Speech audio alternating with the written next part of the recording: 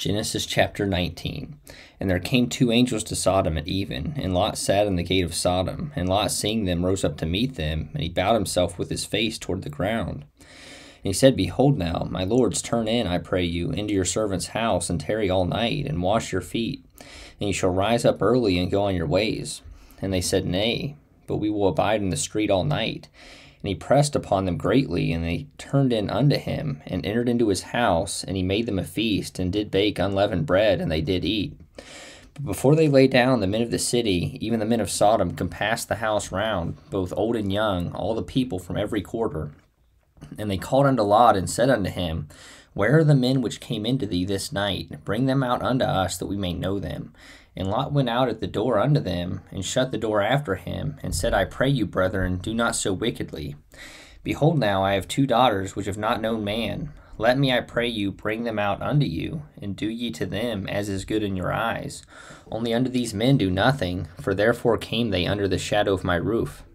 And they said, Stand back. And they said again, This one fellow came in to sojourn, and he will needs be a judge. Now will we deal worse with thee than with them. And they pressed sore upon the man, even Lot, and came near to break the door. But the men put forth their hand, and pulled Lot into the house to them, and shut to the door. And they smote the men that were at the door of the house with blindness, both small and great, so that they wearied themselves to find the door. And the men said unto Lot, Hast thou here any besides? Son-in-law, and thy sons, and thy daughters, and whatsoever thou hast in the city, bring them out of this place. For we will destroy this place, because the cry of them is waxen great before the face of the Lord, and the Lord hath sent us to destroy it. And Lot went out and spake unto his sons-in-law, which married his daughters, and said, Up, get you out of this place, for the Lord will destroy this city. But he seemed as one that mocked unto his sons-in-law. And when the morning arose, then the angels hastened Lot, saying, Arise, take thy wife and thy two daughters, which are here, lest thou be consumed in the iniquity of the city. And while he lingered, the men laid hold upon his hand, and upon the hand of his wife, and upon the hand of his two daughters, the Lord being merciful unto him. And they brought him forth, and set him without the city. And it came to pass, when they had brought them forth abroad, that he said, Escape for thy life, look not behind thee, neither stay thou in all the plain. Escape to the mountain, lest thou be consumed. And Lot said unto them, O not so, my lord. Behold now, thy servant hath found grace in thy sight, and thou hast magnified thy mercy, which thou hast showed unto me in saving my life. And I cannot escape to the mountain, lest some evil take me, and I die. Behold now, this city is near to flee unto, and it is a little one. Oh, let me escape thither. Is it not a little one? And my soul shall live. And he said unto him, See, I have accepted thee concerning this thing also, that I will not overthrow this city for the which thou hast spoken. Haste thee, escape thither, for I cannot do anything till thou be come thither. Therefore the name of the city was called Zoar. The sun was risen upon the earth when Lot entered into Zoar.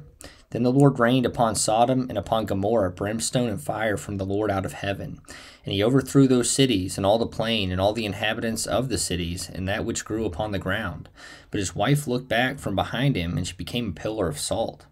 And Abraham gat up early in the morning to the place where he stood before the Lord. And he looked toward Sodom and Gomorrah, and toward all the land of the plain, and beheld, and lo, the smoke of the country went up as the smoke of a furnace. And it came to pass, when God destroyed the cities of the plain, that God remembered Abraham, and sent Lot out of the midst of the overthrow, when he overthrew the cities in the which Lot dwelt. And Lot went up out of Zoar, and dwelt in the mountain, and his two daughters with him, for he feared to dwell in Zoar. And he dwelt in a cave, he and his two daughters. And the firstborn said unto the younger, Our father is old, and there is not a man in the earth to come in unto us after the manner of all the earth. Come, let us make our father drink wine, and we will lie with him, that we may preserve seed of our father. And they made their father drink wine that night.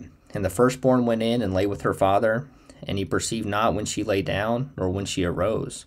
And it came to pass on the morrow that the firstborn said unto the younger, Behold, I lay yesternight with my father. Let us make him drink wine this night also, and go thou in and lie with him, that we may preserve seed of our father. And they made their father drink wine that night also. And the younger arose and lay with him, and he perceived not when she lay down, nor when she arose. Thus were both the daughters of Lot with child by their father.